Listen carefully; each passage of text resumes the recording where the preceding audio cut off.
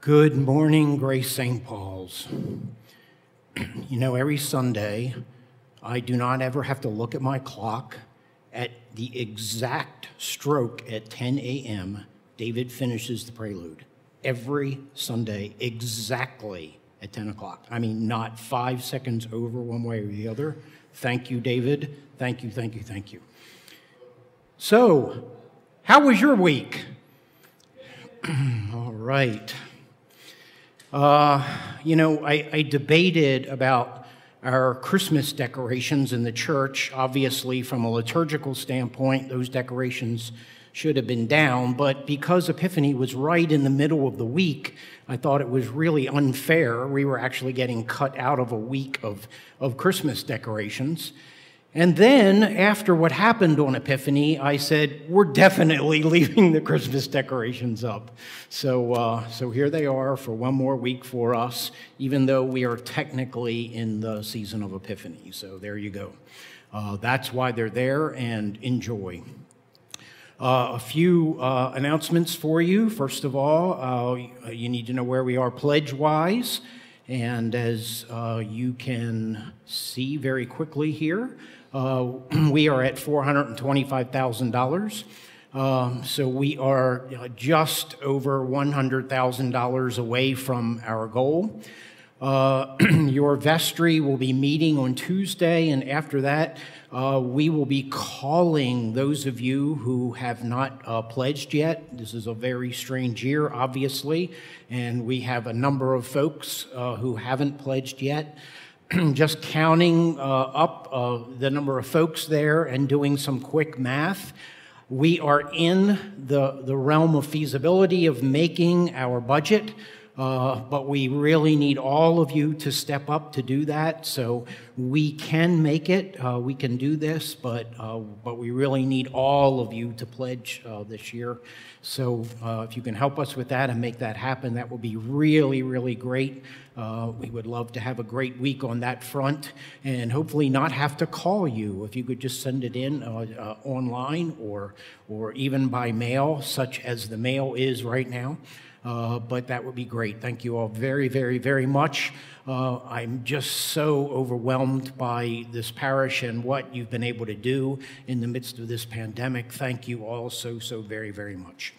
So coming up, annual meeting is January 31st, the last Sunday in March. Yeah, I wish. The last Sunday in January in this parish. So January 31st, that will obviously be a Zoom annual meeting. That should be very fun. We have just jacked up our Zoom service so that all of you can be on board when we have our meeting on January 31st. So that means that January 24th, the week before, is your Sunday to meet our candidates running for vestry. So that will happen at noon on January 24th by Zoom, and then the annual meeting the next week, January 31st. So our vestry slate is going to be finished this week. Your nominating committee has about 8 folks that they're paring down right now. So January 24th, January 31st, and we're all set. You will find out about the vestry slate this coming week, and certainly by next Sunday, we will have that for you, and everything will be in place. And that's it, church-wise. So that's what we're preparing for in the next couple weeks. Welcome to the first Sunday after Epiphany and the baptism of Jesus.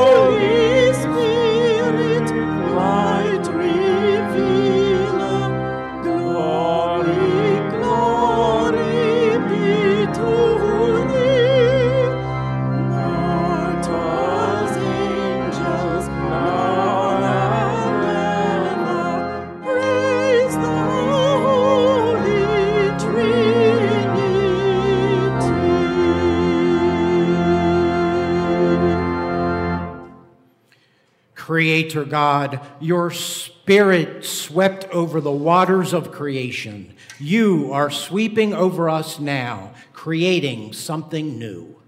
Open to us your new awakening, a new beginning, experiencing all possibilities in you. Turn us away from the darkness surrounding us. And lead us to the healing light. Amen.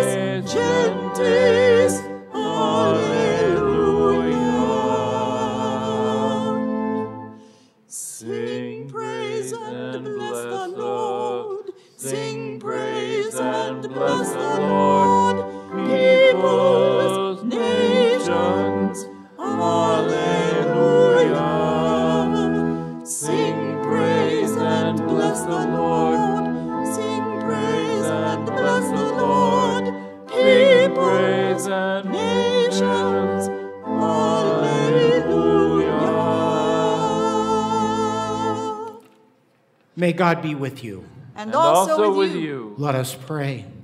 Spirit of creation and renewal, hover over us this day as hovered over creation on that first day.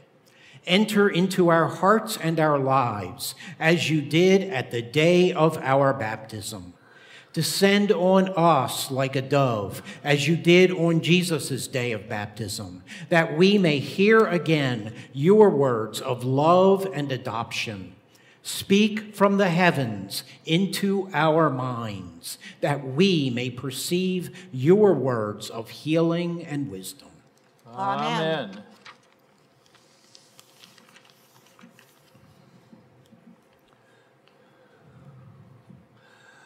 A reading from Genesis. In the beginning, when God created the heavens and the earth was a formless void, and darkness covered the face of the deep, while a wind from God swept over the face of the waters. Then God said, "Let there be light," and there was light. And God saw that the light was good, and God separated the light from the darkness. God called the light day, and the darkness he called night. And there was evening, and there was morning, the first day. Hear what the Spirit is saying to God's people. Thanks be to God.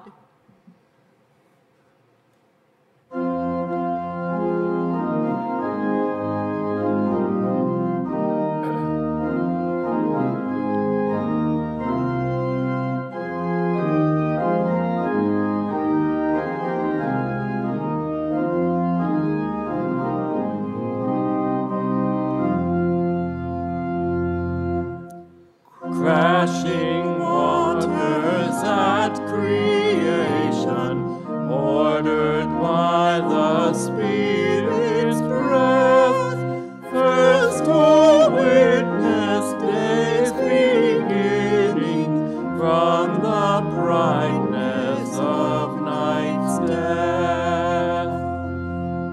Parting water once had struggled as the captive path foretold, warning of the field of glory, ever new and ever old. Living water never ending, quench the thirst and flood the soul. Wellspring source of life eternal, drench our dryness, make us whole.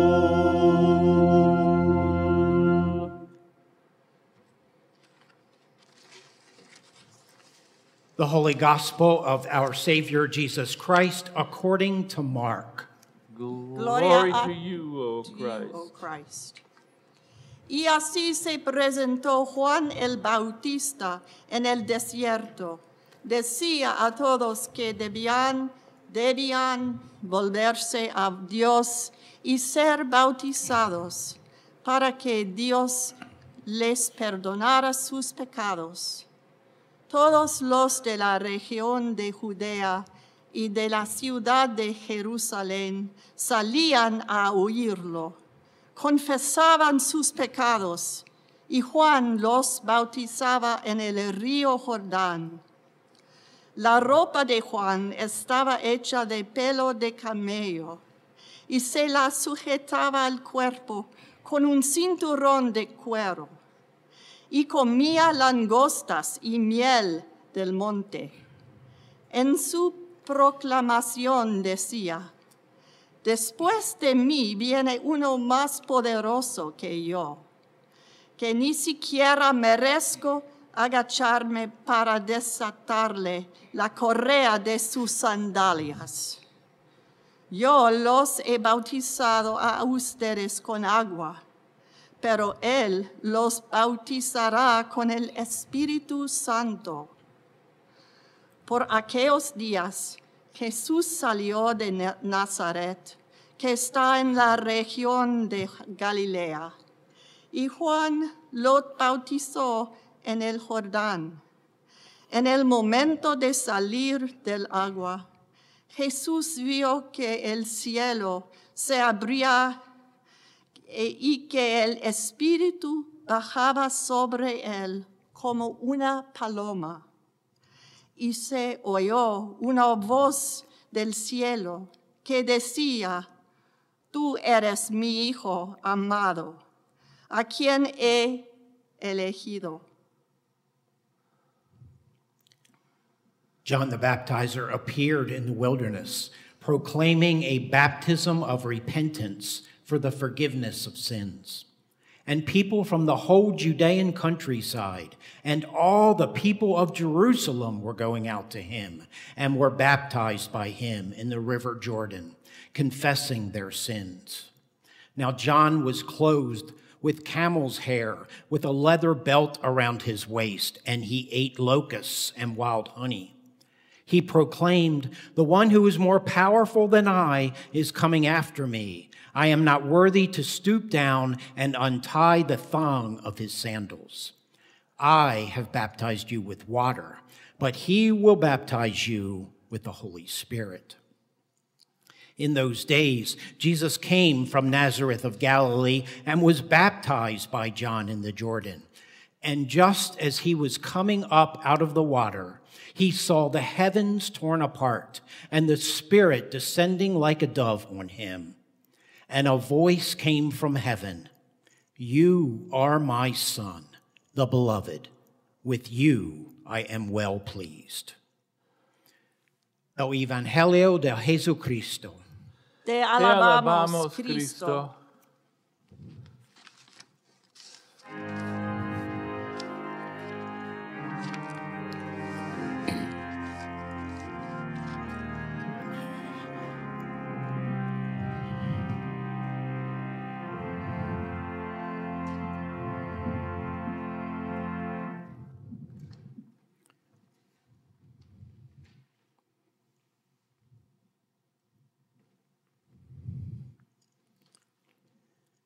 Sticks and stones will break my bones, but words will never hurt me. Amen. That old children's rhyme, apparently originating in the mid-19th century, was a favorite in African American communities. It was evoked often as a way to offer solace to a people who were constantly being verbally abused. It also happened to be a phrase I was regularly offered as a child. Growing up in a hardscrabble steel mill section of East Baltimore, my siblings and I faced verbal and physical abuse on an ongoing basis. I will never forget the time I was out playing in the open alley behind our house when I was 6 or 7. I was a diminutive kid, and one day I climbed up on top of a post so I could survey the world from above everyone else for a change. As I balanced myself on the thin pole, I reached up to the sky to be as tall as I possibly could, whereupon a teenager from across the alley threw a fist-sized rock with all his might, hitting me squarely in the back of the head, knocking me off the post and landing me face first in the gravel and broken glass in front of me. But as much as that hurt, it was the vicious language hurled at me that took its greatest toll. The welt on my head and the cuts on my body eventually went away, but the names I was called haunt me to this day. That rhyme just may be the most misguided aphorism I have ever heard in my life. It has it exactly backwards. Sticks and stones hurt, sure, but nothing like the power of hate-filled words of invective. Never has this been more obvious to Americans than it is this morning. The sticks and stones that were hurled on the feast of the Epiphany this past Wednesday did not happen in a vacuum. They also did not occur as a response to another event, or because facts pointed to an injustice, or because of evidence of some wrongdoing, or because anyone was threatened by anything tangible. Everything that happened on Wednesday was purely and simply the result of words that were chosen to hurt, words that were formulated to inflame and incite. Words with no facts attached to them, used to bring about sedition and destruction. Those words did more than break our bones. They broke our hearts. They also threatened the very institution in which this country was formed. This slanderous use of language has, of course, always been with us, as history makes clear. But for the last 4 years, it has been particularly effective. Words, all by themselves, have destroyed countless human beings. They continue to decimate the wild creatures of the world. They have exacerbated a deadly pandemic to new highs every day. They have been used to segregate and oppress people. They have cultivated bigotry and racism. They were used to incite riots before this past week, as in Charlottesville. These words escalated climate change and the extermination of our planet. And this past week, they were used in an attempt to destroy democracy itself. Now, as a person who crafts words for a living, I have often been disparaged for being in such an impotent profession. He's all words and no talk. He's all words and no action. All talk, no show. All booster, no payload. All foam, no beer. Who cares what people say? What's really important is what they do. There are no bad words, we are told, only bad intentions. But this morning, we know better, don't we? Suddenly, this country is realizing that words really do matter, that words can create and they can destroy, without any assistance from science or medicine, without any help from military assault weapons. This past week, words, all by themselves, elected 2 new senators from Georgia. Life-saving words provided by the Reverend Raphael Warnock, the lead pastor at Ebenezer Baptist Church, combined with the life-destroying words of the outgoing president in a phone call a week ago Saturday.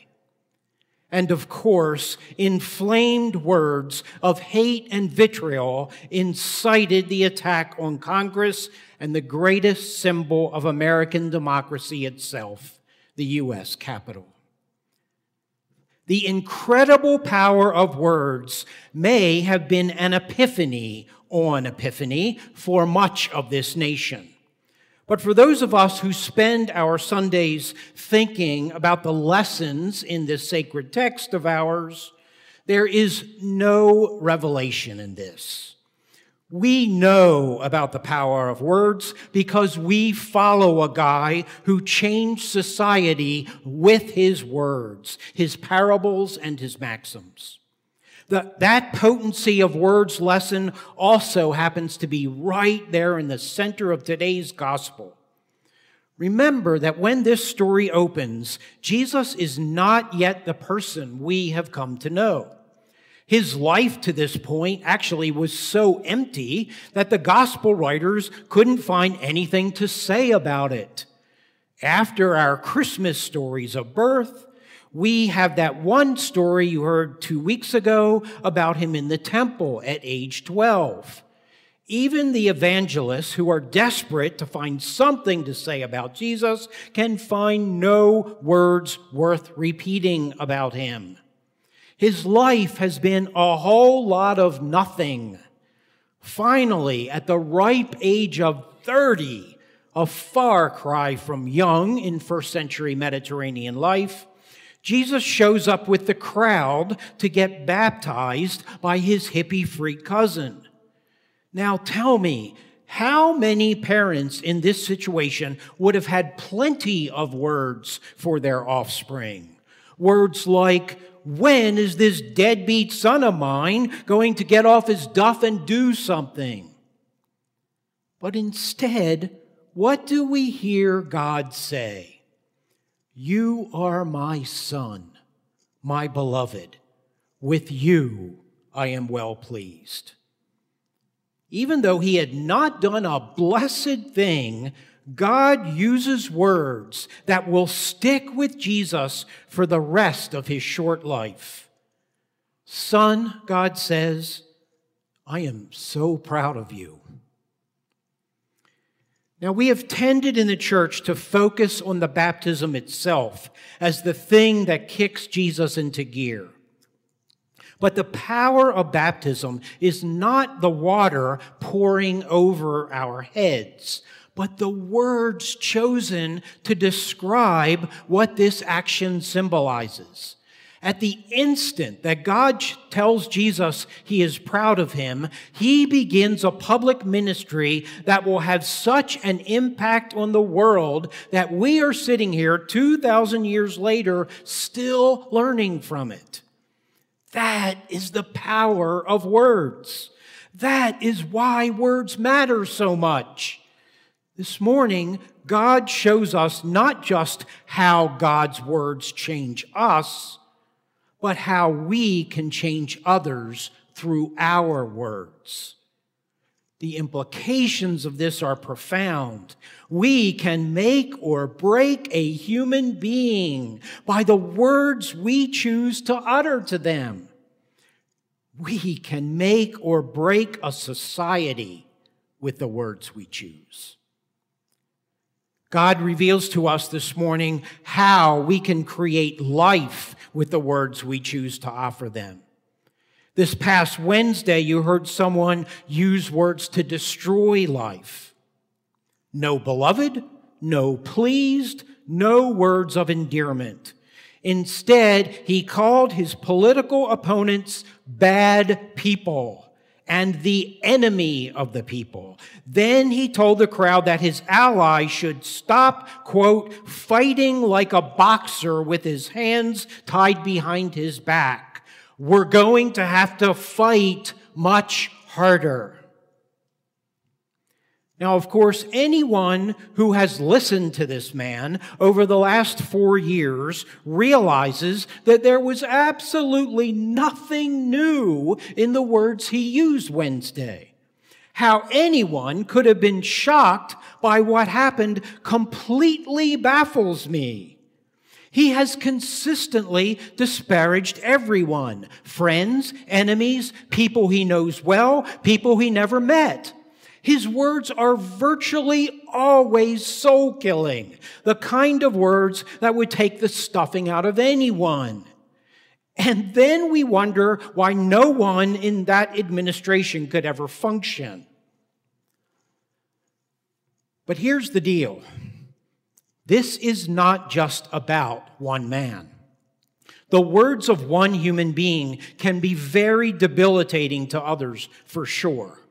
But even the words of the grandest poopah on the planet can only go so far. Unless others grab on to the offensive rhetoric and repeat it as if it is true, the words of the blowhard can never take hold. What gives words their ultimate power is when others are afraid to challenge the toxicity of the despot. An even worse scenario is when others actually support the vile rhetoric. What allowed the attack on the Capitol to happen was the fact that 145 congressional leaders continued to validate the venomous lies of the president. What allowed us to get here is that some news networks and internet outlets continue to spout the same words as if they were accurate. What brought us to our knees this past week was that social media continued to allow him to post his seditious crap for 4 insane years, turning him off only when his acolytes were breaking through Capitol windows. Any 7th grade civics student can tell you that First Amendment rights do not include being able to yell fire in a crowded theater. How is it that the owners of social media sites cannot equate this simple rule to their own business? And what about the rest of us? Where in the world have all the religious leaders of this country been whose faith traditions speak directly to the evil of racist rhetoric, the demonization of God's children, and the sin of deception and dishonesty? In addition to our faith, history clearly shows us what happens when we do not use our words to counteract the acidic words of others. And I'm not just talking about the Hitlers of the world.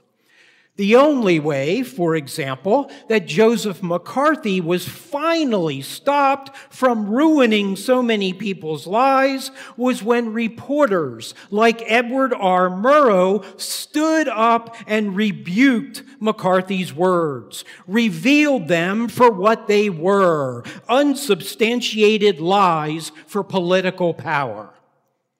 The only way the segregation of the 1960s came to an end was because the Reverend Martin Luther King Jr. used his words to stand up against the racist rhetoric. Today's gospel makes it emphatically clear how we are to invalidate the words of oppressors by using our own words.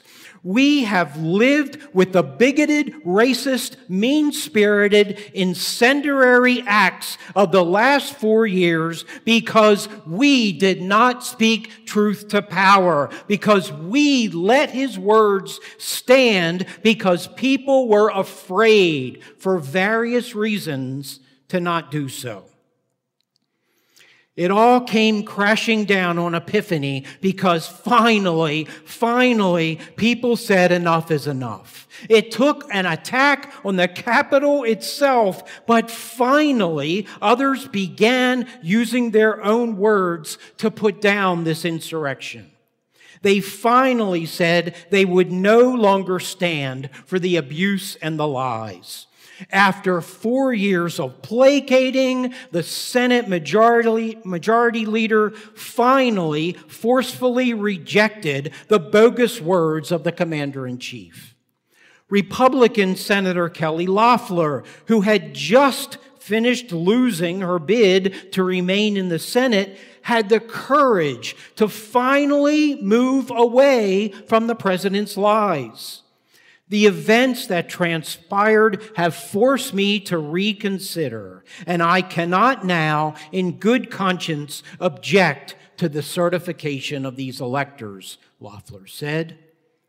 Republican Senator Ben Sasse finally labeled the president's words for what they are. Lies have consequences, he said. This violence was the inevitable and ugly outcome of the president's addiction to constantly stoking division. Senator Cory Booker said the same thing in his words. We brought this hell upon ourselves. But it was Senator Mitt Romney who was actually applauded on the Senate floor. That does not happen, folks. We gather due to a selfish man's injured pride and the outrage of supporters who he has deliberately misinformed for the past 2 months and stirred to action this very morning. What happened here today was an insurrection incited by the President of the United States. While that was happening, well after the horse was out of the barn, Twitter finally cut the president off from making any more of his inflammatory statements. Thank God that they have now made that permanent. I don't know how permanent suspension works, but it's supposed to be permanent now. And Facebook eventually followed suit. When Congress said enough is enough, when social media turned off the words, it was finally over. The hateful rhetoric no longer had a wall in which to stick. Why, beloved? Why? Why did it take an insurrection for people to hear what we have been saying for the last 4 years? Where were the Edward R. Murrows? Where were the Martin Luther King Jr.'s? Why did I feel like the Lone Ranger up here each week while the huge majority of my colleagues were scared out of their wits to point out to the world that we had a maniac running this country who would destroy anything and anyone to stay in power? How did we allow him to kill thousands of people during this pandemic with his words of illogic and stupidity without using our own words to stop him? Beloved, you just saw it on Wednesday, and you just heard it again in today's gospel. Words matter. And our words have the power to stop tyrants in their tracks. This morning, let us be grateful that it finally happened. Let us be filled with gladness that this country woke up and saw the truth. Let us give thanks that at least some of those leaders who allowed this to happen used their own words to shut it down. Let us be thankful that one of those religious leaders who used his own words to shut down the tyrant is now a senator-elect from Georgia. Let us rejoice that because of those who have had the courage to use their own words, congressional leaders have finally come together in a spirit of care for each other and this country. But more than celebration, we need to learn from this event so that we never let it happen again. Let's return to the gospel to complete that lesson. Just as the events of Wednesday did not occur in a vacuum, so too the baptism of Jesus. Remember that there are thousands of people gathered at the river that day to get baptized too. Jesus is just one of them. This story is not about a one-on-one conversation between Jesus and God while everyone else there just hangs around. God is not just speaking to Jesus. He is speaking to all of those gathered at the river. God's words, the words that matter, are what God says to all of the people there for baptism that day, as well as all of us here today. That is how God uses God's words. You, each of you, are God's children. And God is so proud of you. God uses God's words today to honor all of us, to help each and every one of us realize that we are special. Our calling, therefore, is to spread that message to all. And how do we do that? With our words. Whenever anyone's dignity is being taken away by others, we are called to use our words to lift them back up. We are called to have the courage to speak up when anyone else's words threaten the honor of any of God's children, whether they be human or any part of God's creation. We are called to use our words to bring full life to all. I know the problems of our world seem impossibly complicated, hopelessly insurmountable. But here is what the gospel and the events of Wednesday teach us. We have the power. We have the power to topple the tyrants from their thrones because we have words. Your words bring healing. Your words bring hope. Your words bring happiness. Your words bring camaraderie. Your words bring us together in love. Your words allow us to honor one another in our differences. Your words can save a planet.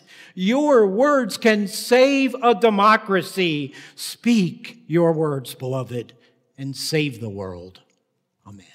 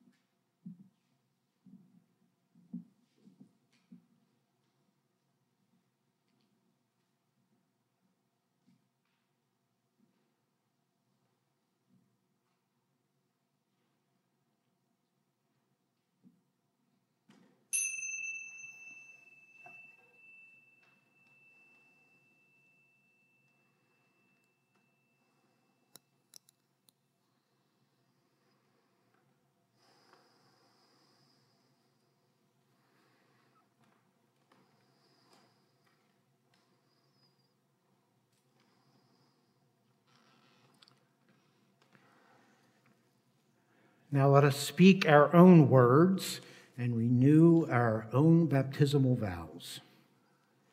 Do you reaffirm your renunciation of evil and renew your commitment to Jesus Christ? I do.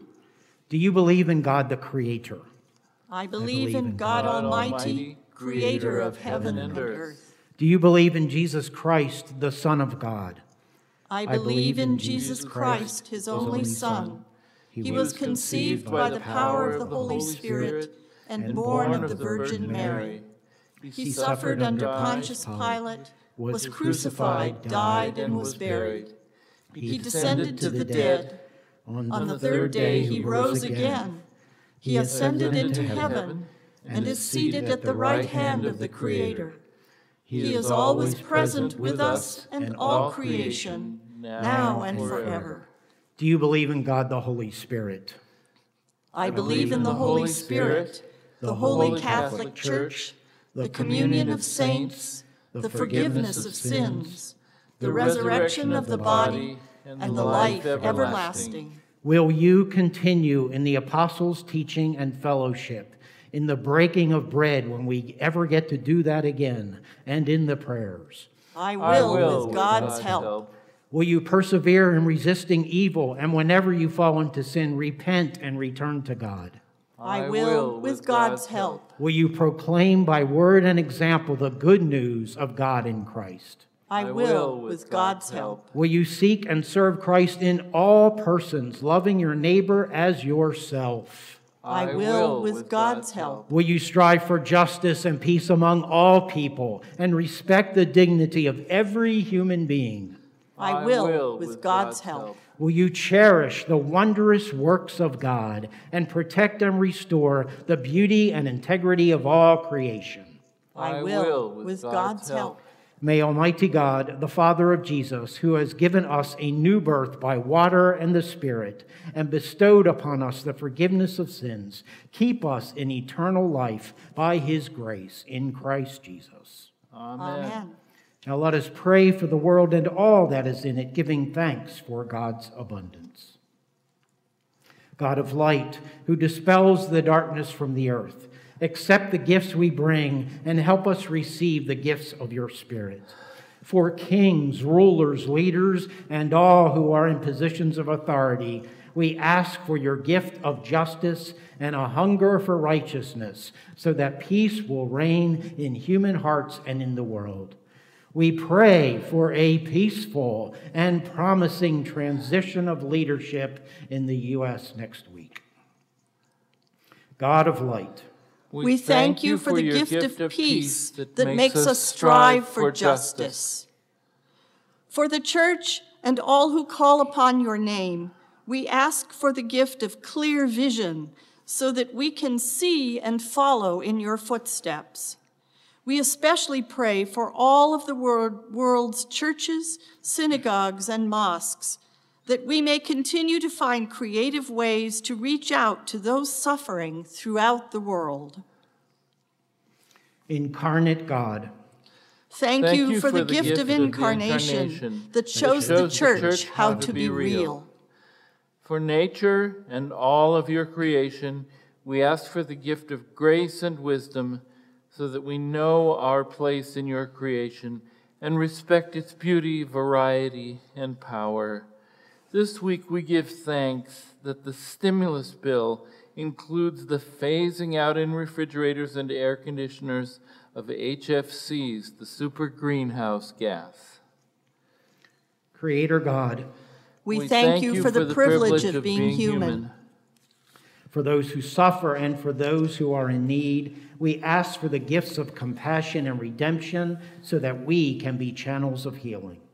We especially pray for those who are in harm's way in ethnic and religious violence that continues to plague this world, for those who are ill or suffering on our prayer list, and for those we now name.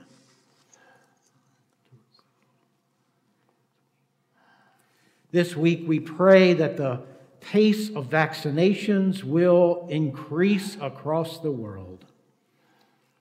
Redeemer God and friend of sinners, we thank you for the gifts of healing, forgiveness, and redemption.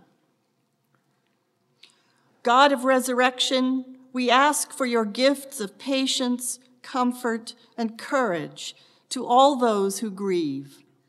We thank you for the gift of eternal life for those who have died, including Jeff Harvey, Diane Gunderson, Laura Lundy, and all those killed on January 8th in Tucson.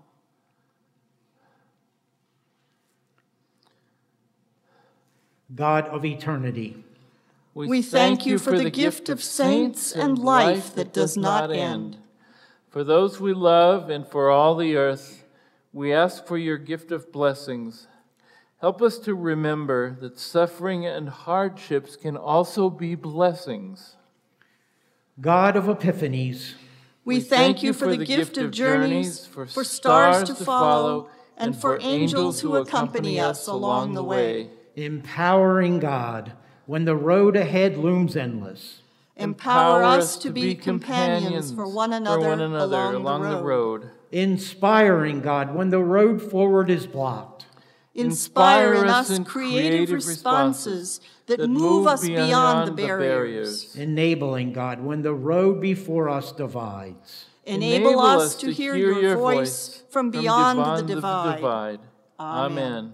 Now let us confess our sins against God, our neighbor, and God's creation.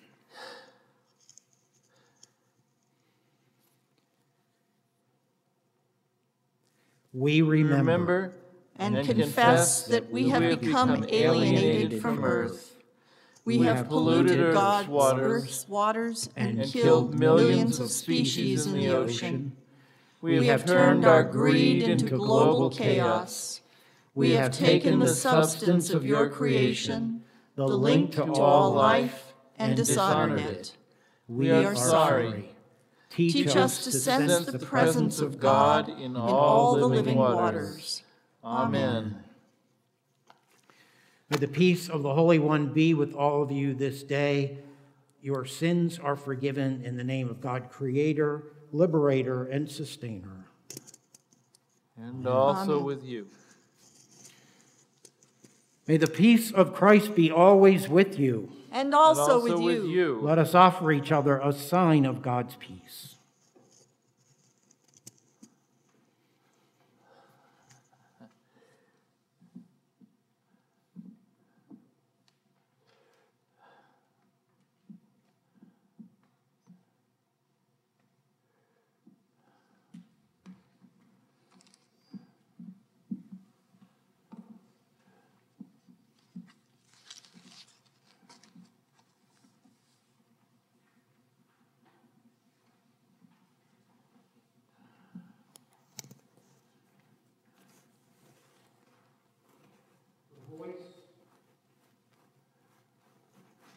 The voice of the Eternal One is over the waters. The glory of God thunders, the Eternal One over mighty waters.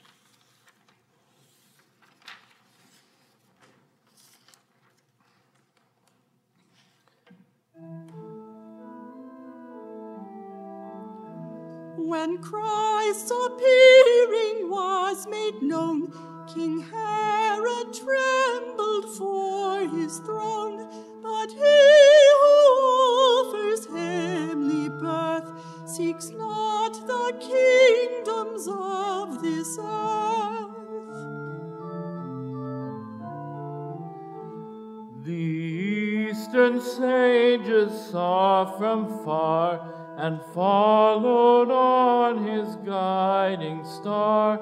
To light their way by light they trod, and by their gifts confessed their God.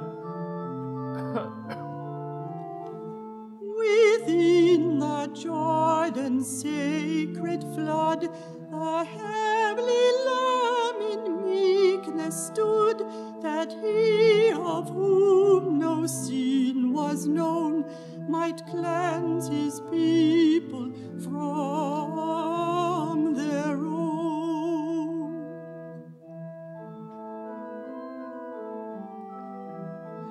And oh, what miracle divine, when water reddened into wine, he spoke the word and forth it flowed, in streams that nature ne'er bestowed.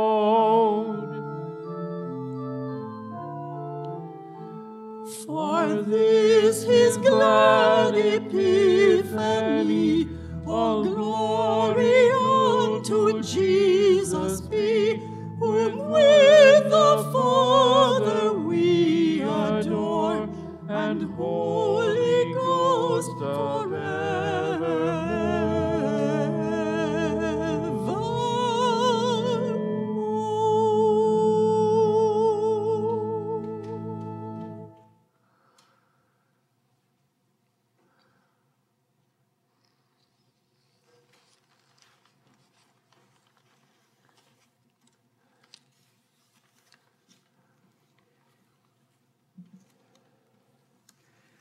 holding in our memories both the acts that Jesus taught us and our commemorations of those communal acts, we gather here in spirit around the table, praying together.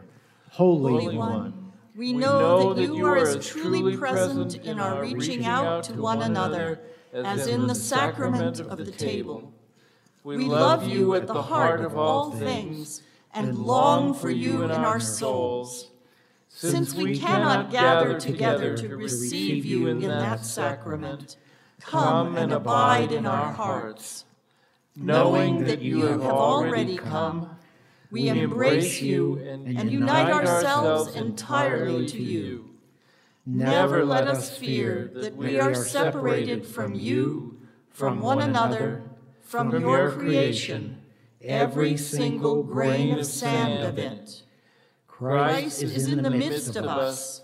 Alleluia, alleluia, amen.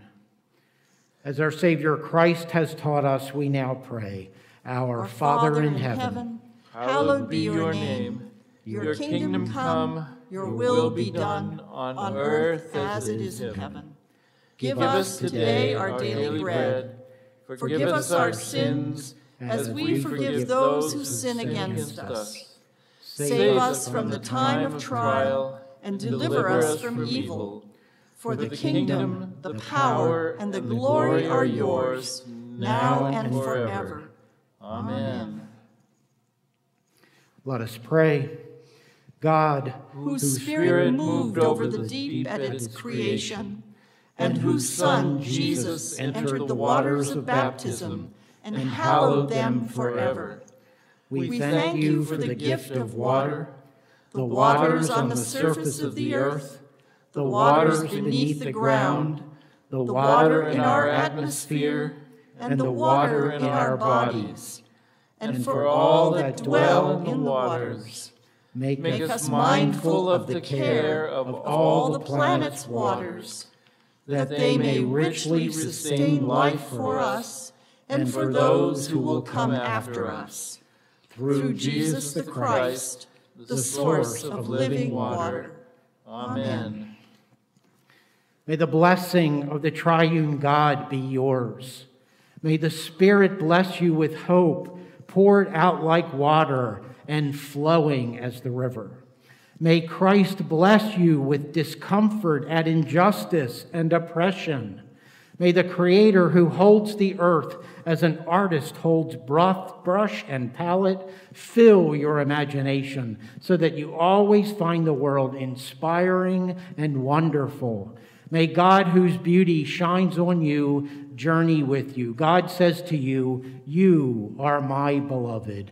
Be blessed this day and always. Amen. Amen.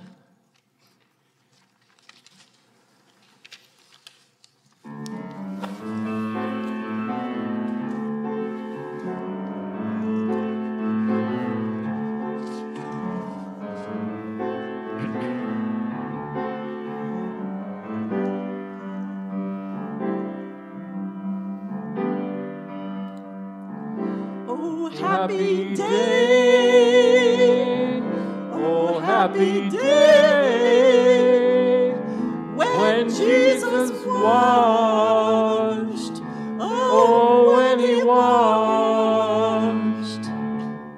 when Jesus washed, he washed our sins away. Oh happy day, oh happy day. Oh, happy day when Jesus washed. Oh, when he washed. When he washed, he washed our sins away. Oh, happy day. He taught me how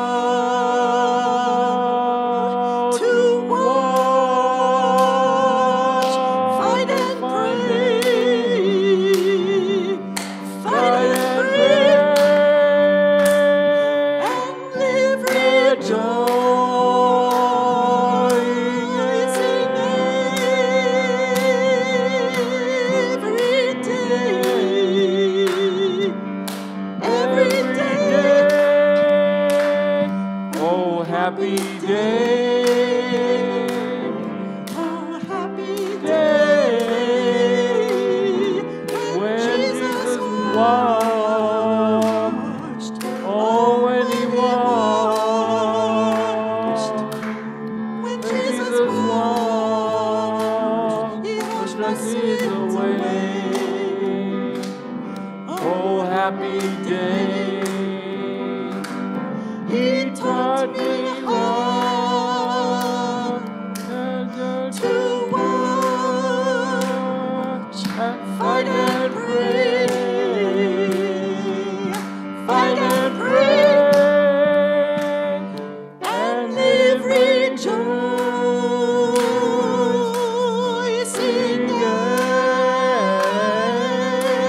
every day. And every day. Oh, happy day. Oh, happy day. When Jesus washed. Oh, when he washed. When Jesus washed. He washed our sins away. Oh, happy day.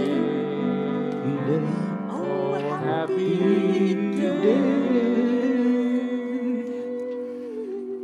It is a new happy day, beloved. Let us go forth into the world rejoicing in the power of God with us. Alleluia. Alleluia. Thanks be to Be to God. God. Alleluia. Alleluia. Alleluia. Hallelujah.